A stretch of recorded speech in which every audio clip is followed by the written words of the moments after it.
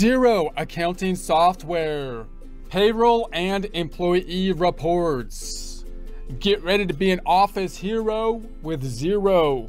Here we are in our custom Xero homepage we set up in a prior presentation. Scrolling in a bit, holding down control up on the scroll wheel, currently at 175%. Zoom in, opening the demo company by selecting the reset item, resetting the data, and opening the demo at the same time.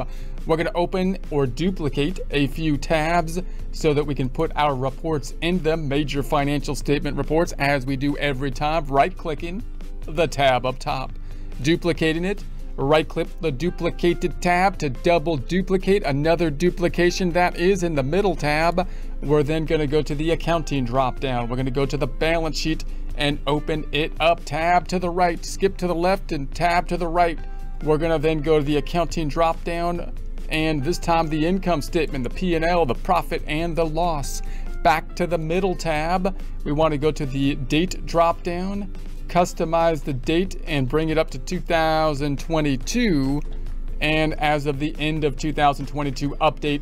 That's the setup process we do every time. Support accounting instruction by clicking the link below, giving you a free month membership to all of the content on our website, broken out by category, further broken out by course. Each course then organized in a logical, reasonable fashion, making it much more easy to find what you need than can be done on a YouTube page. We also include added resources such as Excel practice problems, PDF files, and more, like QuickBooks backup files when applicable. So once again, click the link below for a free month membership to our website and all the content on it.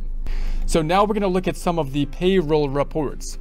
Payroll is a little bit tricky for a couple different reasons. One is that it's kind of hard to run in a demo type of file because it's something that kind of needs to be updated and up to date all the time. It's also usually an add-on type of feature in most accounting software, not just Xero, as it is here in Xero as well. If you go to the drop down and scroll down here, you can see that you have payroll powered by Gusto options. It's like an add-on type of feature that we talked about in a prior presentation.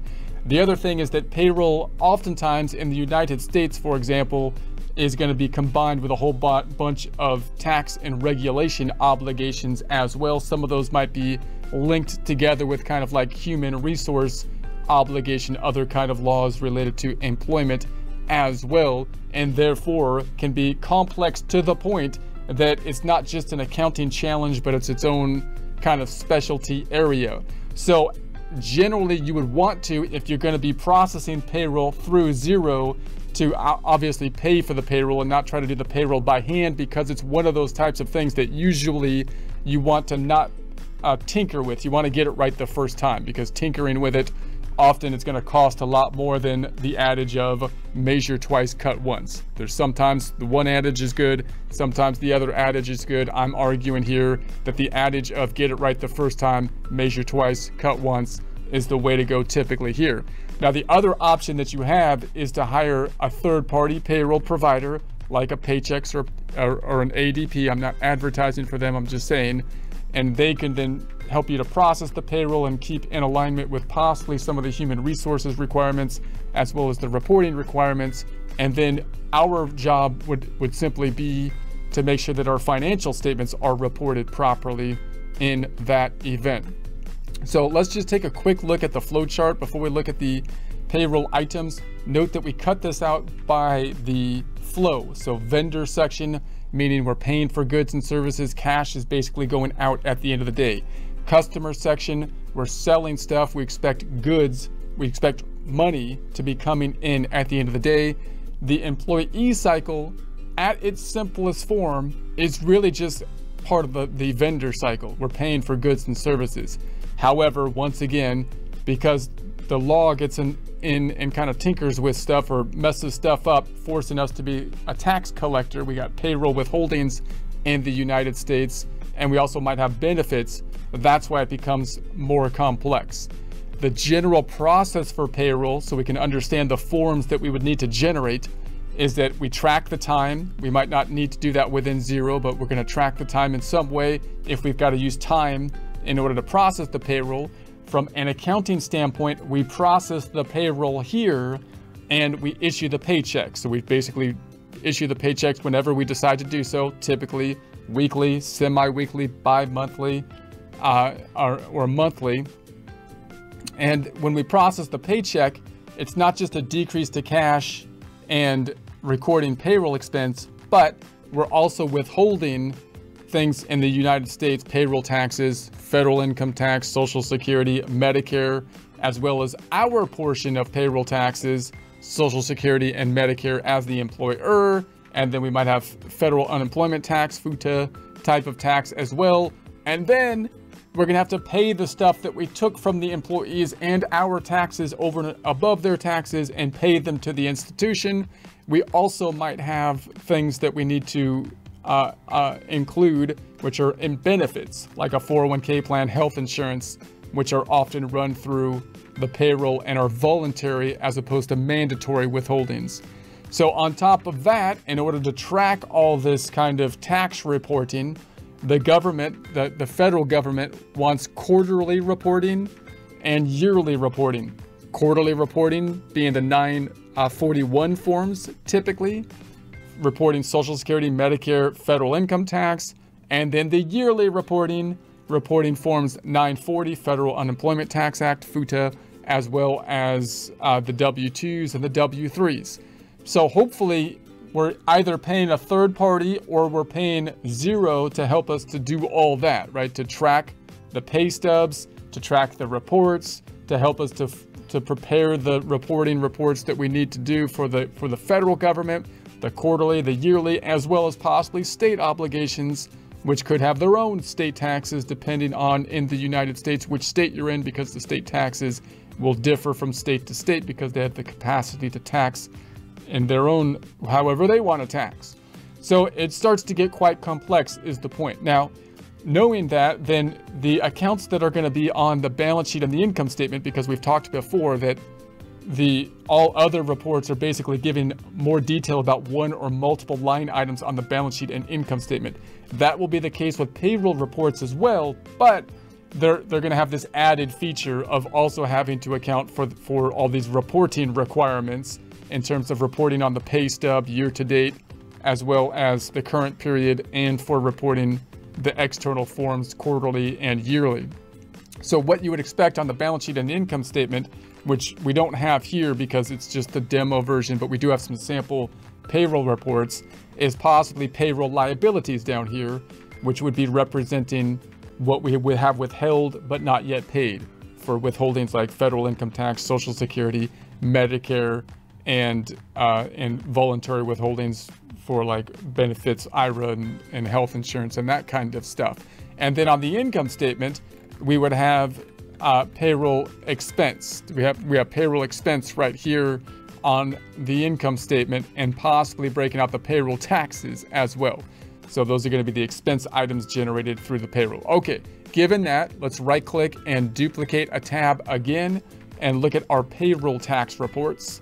Accounting dropdown, reports, and let's go. I'm just going to type in payroll. Well, we can scroll down. I think it's in its own section.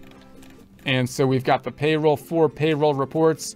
We've got a payroll run by employee. So this is going to give us an employee by employee breakout. And I could run this for multiple periods. Let's take it for the full year here. And let's just to be consistent with what we have in our income statement. So we'll go from January 1st to December 31st. And then we got our employees down below. So we've got the time, and this is similar layout that you might imagine on like a paycheck stub. And I'll pull out the trusty calculator so we can kind of think through what's happening. We've got the ordinary time, the 5472, plus if they worked overtime, which you might have different regulations on how you have to report overtime, vacation, which might be broke out differently. There's the total on the time. The federal withholding. This number is going to be determined by some kind of tables that you're going to have to look up, which is why it's quite nice to use software that can do that automatically based on the W-4 information, which includes things like marital status and other kind of complicated stuff, but that's what we have to follow in order to do our obligation as the employer to get that number correct. And then we've got the FICA, which is usually just the 6260 times 0.062. So it looks a little bit different here. I'm not sure exactly, but in any case, it's usually more of a flat tax. So it's usually more of a straightforward kind of tax. But there it is. And then you got the payroll tax payable. Then we've got the FICA employer. This is the FICA tax, which includes Social Security and Medicare. So Social Security is 0.062 plus 0.0145 or 0.0765 times the 6260. And I'm still not getting it there. But in any case, that's the FICA is the Medicare and Social Security. And then you've got the employer. This is what the employer has to pay over and above, matching in essence the Social Security and Medicare generally. And I got the right number on that one. So something is a little bit different in this. Something in the income's not being included in the FICA for the employer. So that's unusual. But in any case, whatever. It's just an example. We might dive into this more in the example problem. And then federal unemployment tax at FUTA is going to be the employer tax, which is usually fairly small, but it's only paid by the employer, not the employee. It's not pulled out of the wages. SUTA, state unemployment tax, same thing, but on the state side. So this is the employer contribution on the total. Now the net pay that they're actually getting is 6260 minus what we pulled out from their taxes, minus the 1292.69, and that's the 496731. So from a pay stub standpoint, this person got this much wages minus this. So the pay that they should have gotten to their bank account is that, and then we paid the $697.99 over and above for the employer portion of the payroll taxes, which is Social Security, Medicare, FUTA, employer portion, SUTA, state taxes if necessary, and FUTA, which is an employer tax. Now you could do this for each employee, which you would need to do to report this information to the employees, because we have to give each paycheck a stub that tells them how much we took from them in terms of withholdings on a year-to-date basis, as well as a period-by-period, pay period-by-period basis. But say if you had some external person like an ADP or Paychex doing that, then in your books, what you can kind of do is think about the payroll as if all of your employees were kind of one big employee, right? And you can add all these together and think about, okay, the wages for a total wages as if they were all one employee, 6260 plus the wages for this person plus 5890 plus the 5735 would be your wages for as if they were all one employee, and then you could subtract out what was withheld for all of them. In other words, you can think of the journal entry in essence on an employee by employee basis, or you can kind of aggregate and think about the journal entry in aggregate for the full payroll. It usually works out quite nicely to think about it that way. Okay, if I right click and duplicate this again, let's take a look at another report. Go into the accounting drop down, reports. Let's go down to the payroll. Let's run it by pay type. Let's do that one and bring it from January and through December. And you've got all the pay types here. So we've included, we could filter by the pay types. So we've got the wages. So now we've got the full, there's that 17 that I added up before, 17,885. Does that tie out to the income statement? You would think it would, but I think, so they're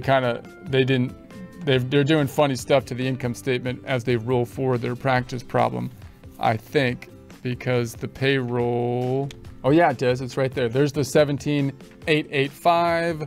And then in the payroll tax expense would add up, if I added those three up for the payroll taxes, should tie out as well. So that's nice. Okay, so then we're gonna go over here. So then the taxes are at the 3,693.25. If I go back on over here to the taxes, Notice that doesn't tie out because this tax over here is looking not just at the employer portion of the tax. So what we break out is only the employer portion of the tax, and down here is the employer contributions. Okay, let's take a look at another look. I'm going to right click on this one again, duplicate again, and let's see the other reports for payroll. Checking them out, scrolling down. We're gonna go into this run by item. So you can think of the payroll items, the items being those underlying things that we have to set up for payroll, similar to the items for inventory items when we enter like invoices and stuff. So I'll say that's that one. Okay.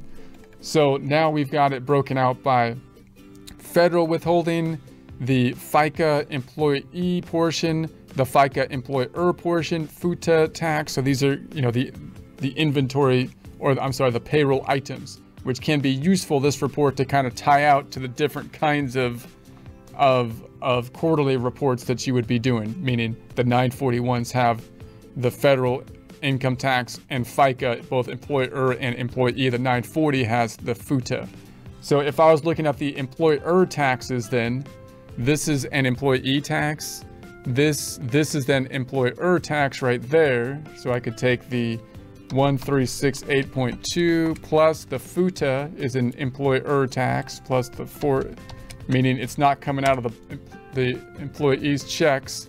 And then overtime, payroll tax payable, SUTA, employer contribution. So that looks like it's an employer on SUTA on the state side. That's the 482.9. And so that's the 199418. Let's see if that ties out to the income statement for the taxes. It doesn't. They got 1337.44 payroll tax, 1337. So that's interesting. Not sure exactly why that doesn't tie out, but it's a practice problem. I'm not gonna, I think they might have changed the data here due to the fact that they're rolling up the data. But in any case, I won't dig into it too much here. We'll just overview them at this point. Maybe when we go through the practice problem, we'll go in more detail, but just note that the payroll is a whole field in and of itself, just due to the complexity of the taxes and reporting and human resources and whatnot. So let's go to this one and run this from January through December. So, and this one, you've got kind of like a ledger look for it, a payroll kind of ledger. So now where you've got it listed on a horizontal kind of fashion, the gross pay, and then the taxes, and then the net pay. So meaning you've got the gross pay, the 8797 minus the taxes, withholdings, 2144.95 gets the net pay. So this is kind of what you would expect reported in essence on an employee paycheck, but you're doing it kind of in aggregate as if all employers are like one employee. If I drill down on this, because we have the capacity to do so, then it's going to pull me into the summary page. So those are the major payroll kind of reports. Payroll's a specialty area. You want to make sure if you're a bookkeeper that you're deciding how you want to deal with payroll. Do you want to be working with an outside provider of payroll? Do you want to be processing payroll within the system and picking up clients that need that or not? And when you're setting up the payroll, you want to do it right generally from the first time, because oftentimes if you're doing it wrong, it doesn't come to light until the end of the year when everything falls apart and you're trying to do everything at that point. It's no good, because now you got to do W-2s, the W-3s, the 940s, the 941s, and taxes for all at the same time. So you don't want it falling apart at the end of the year, if at all possible.